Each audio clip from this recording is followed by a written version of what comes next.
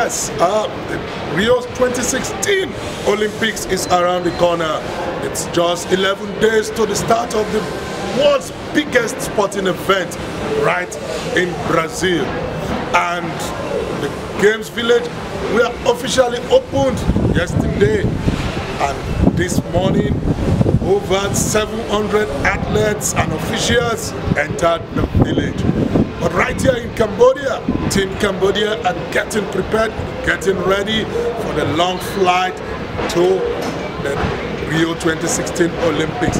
So this morning the team started off with a farewell visit to the Minister of Education, Youth and Sport, His Excellency Dr. Chun Chanaron, and the team were led by His Excellency Mr. Vachamron, as well as the Director of Sports, Mr. Oksechetit, led three athletes already in town. Three athletes are already in town with their coaches and their officials. They took the trip.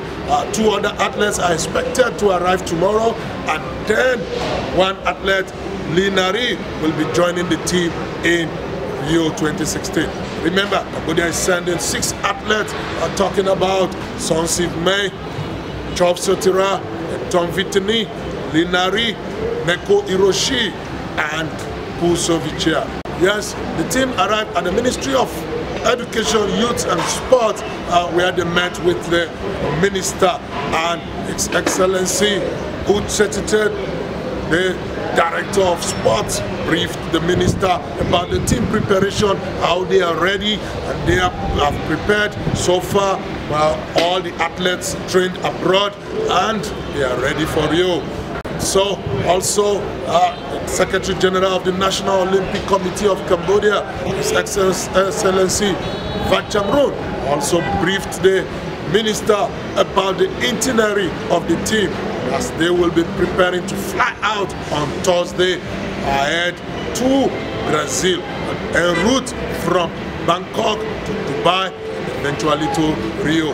And the minister was happy with the preparation. He lauded the team, gave them encouragement, and asked them to ensure that they take care of their health and also be cautious about security, considering the news flying out from Brazil.